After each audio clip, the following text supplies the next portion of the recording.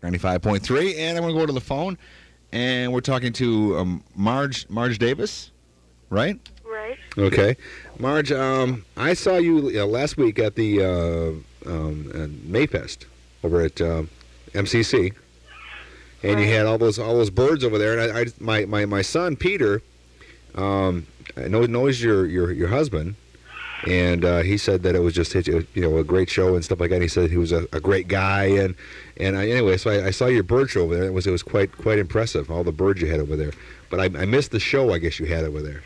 Well, it was briefly done at Central Time so that as many of my first graders as possible could be there. About half of them were. And at 1 o'clock, they sang their environmental songs that they've been working on about saving the animals and saving the rainforest. Oh, okay. So, yeah, I missed that. Now you teach what, at Morris Shore Schools? Right. I'm at the Campbell Building. Okay. I teach first grade. Okay, so you teach first grade, plus you also teach about the birds themselves, or educate people about the birds, or what? Yes. When outside of school, I go to a number of places, almost everywhere that I'm called and asked, including I've done some of the critter care camps for the Humane Society in Ottawa County last summer, and churches, Sunday school classes, other elementary schools. A week ago I was at Central Elementary here in Grand Haven, and then they had a youth fest just a couple weeks before that, and I was there. Every week there's some place to go outside of school hours with different themes. And since I have, I think it's 15 different species of parrots now, I can tie it into areas. For example, one of the churches I went to for a youth group, they were studying the Amazon, so I took strictly my South American background birds. Okay. Now, how many birds do you have yourself? I mean, everyone asks that. I'm not a bird breeder, and I don't intend to be one. I have 8 large-sized parrots, 7 mid-sized, and then a whole bunch of littler ones that have been hatching clutches like crazy. We've had, in the classroom, we've had baby budgies, which most people call parakeets. Many clutches of those have hatched. Okay. We now have some baby lovebirds that I'm hand-feeding, baby cockatiels. We've had a baby dove. Oh, really? It's hard to pinpoint on any given day how many birds there are. So you must live in a mansion though, with all these birds. I mean, some of those cages are huge. Or don't you use the cages much? Not well. The big birds have huge cages, and right. We're on Lake Michigan, and the room that they're in is 20 by 20 on the outer edge for some of them. But I will admit, we now have a bird room, a bedroom that one of my kids no longer used.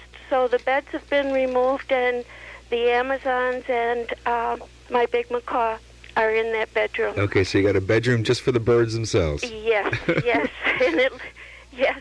When you talk to bird people, you often find that they begin to fill other rooms. Now, see, I was gonna say that. I was gonna introduce you as the bird lady, but I thought maybe you might be offended by that. But you said you call yourself the bird people, as the bird people.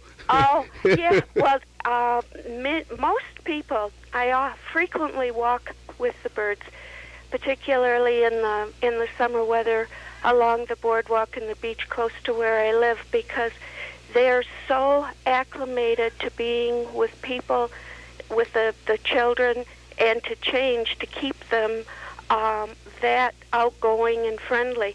And most people know me as the bird lady. Really? Yes. Oh, okay. In fact, in Peru, in the Amazon, my first year, they made a video for the educational workshops that they used to sell the program, and that's what I'm referred to in Peru also. Okay, so we can just call you the bird lady. Okay. Sure. Well, you should have your card there, Marg Davis, the bird lady, on there. Well, I grabbed it. It does say on my card, though, environmental education through aviculture. Yeah, I know, but Bird Lady sounds so much better. Oh, yes, yes, that's true. Everyone would know exactly where I'm coming from. Yes. But, you know, that was one thing I noticed, too, at the Mayfest, that when you had those birds out there for display, they were all out of their cages, and people could go right there and just pet them or whatever, and they were very friendly. I mean... Yes.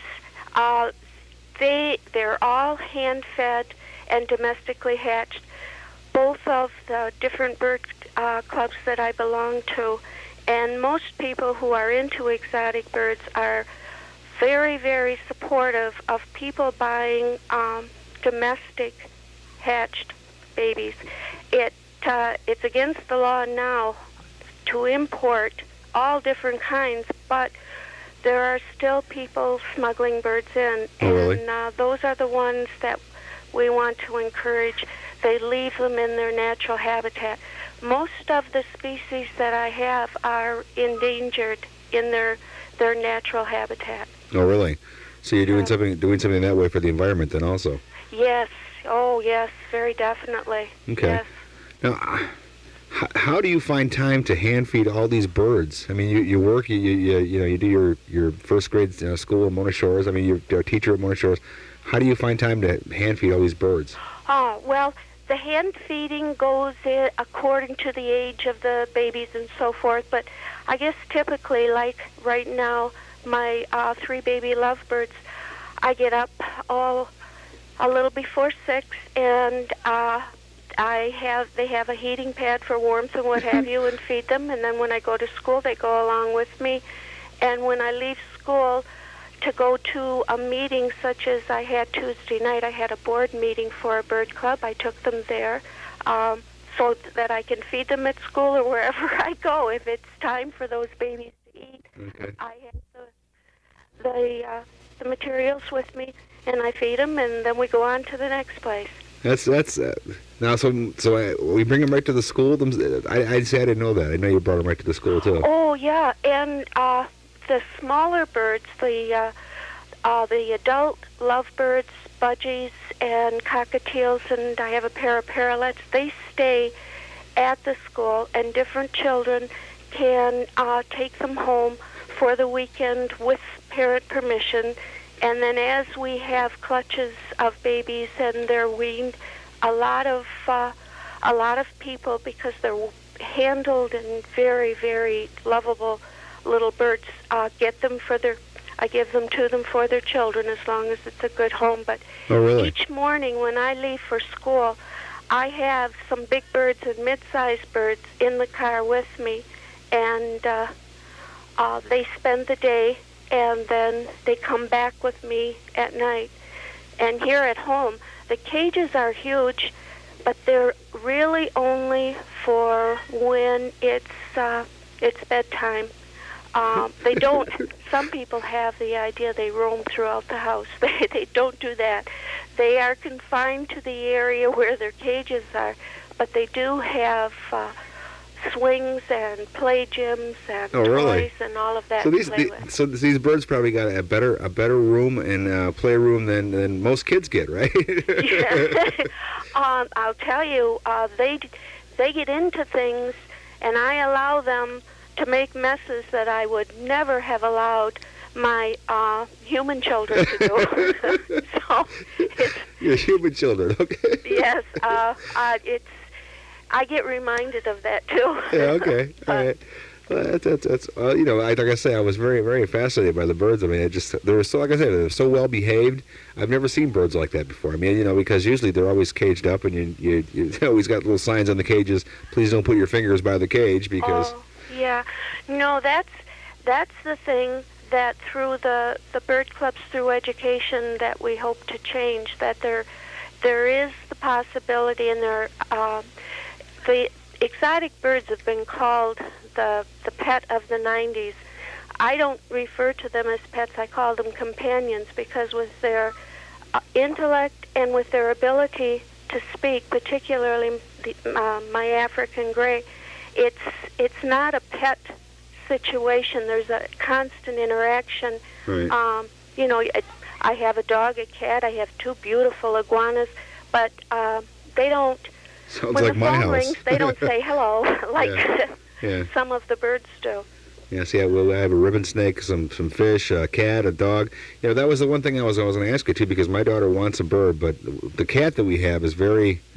It's a Persian cat, and it likes to attack things. It's already attacked my ribbon snake. It's already killed a guinea pig that we had, or gerbil rather that we had.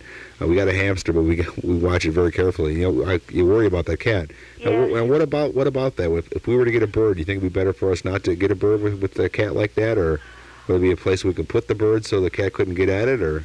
Well, when I risky? first started out, excuse me, with the smaller birds, that was a great concern because my Simon is a huge cat, and he had, in the past, gotten animals outside when he would sneak out because he's not even supposed to be outside. But in all honesty, he is somewhat intimidated by the bigger birds. Oh, okay. Yeah, I didn't think about that. We had no idea that he was even going near them until my oldest big one, my African gray, started to meow, and then we knew that Simon had been out there. But we never leave a bird out unsupervised. Okay. That's just become like second nature to us. If they're out and playing, and we have to do something, and we're not going to be able to observe them. If we hear a funny sound, then they have to go in until we can return to be sure that they are supervised. Okay. He stays away as much as possible, but I would never take the chance of something happening. Yeah, because she just wants like a parakeet or something like that. So I mean, that would probably be, that was too small of a bird. That'd be a very easy prey for a cat. So. Well, they can be wonderful, wonderful talkers and can make good pets, but they are a size that entices a cat. Yeah. Okay. Yeah. All right, well, I'll have to think about that one anyway. But now, what about you? Do you said you give birds away to homes that you feel are fit for the bird or whatever? Mm-hmm. Do you encourage that, or is that something? I hear your birds in the background. Yes. Is there something that you want people to know about, or? Well, it's a matter of when I have them available, and I do for the Muskegon Community Schools. Okay. At night in the fall and in the winter, I did a little bird care class, and the thing I focused on was for people to be sure of that they knew what kind of bird was going to fit their home style. And if I have any of those available and people express interest, then I give them what mainly it's been up-to-date baby budgies, but with all of these other babies that I've now got, that will branch out some. A lot of people see me at the programs that I do or where I take the birds to show them, and they'll come up or they'll take one of my cards and call me and tell me when I have one available, they would very much like to have one. Okay. These are such different babies because of the hand feeding and the handling by all of my first graders.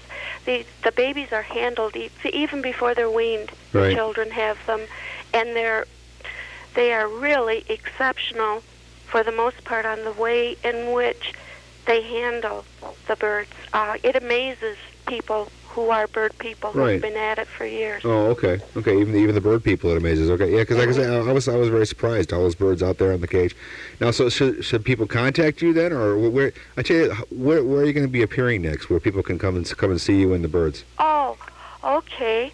Well, right, I don't have dates and what have you yet, although next Thursday night my kids are going to do a little bird show at my school down on our end of the hall on the west end of Campbell School in Mona Shores. Okay. And they're going to be by the different species to tell. They each have a big report book, and they can tell them who it is, what it is, where they're found in the wild.